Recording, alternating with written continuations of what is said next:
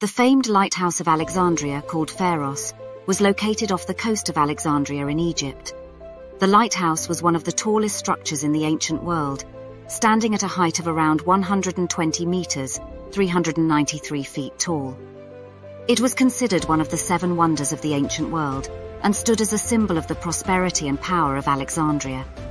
Built during the reign of Ptolemy II Philadelphus in the 3rd century BC, it was designed by the architect Sostratus of Cnidus. The structure was made of white marble and consisted of 3 levels, with a spiral staircase leading to the top. The beacon at the top was fueled by wood, lit at night to guide ships into the harbour. The lighthouse was destroyed during a series of earthquakes in the 14th century AD, and much of its remains were used to build the citadel of Kaipe.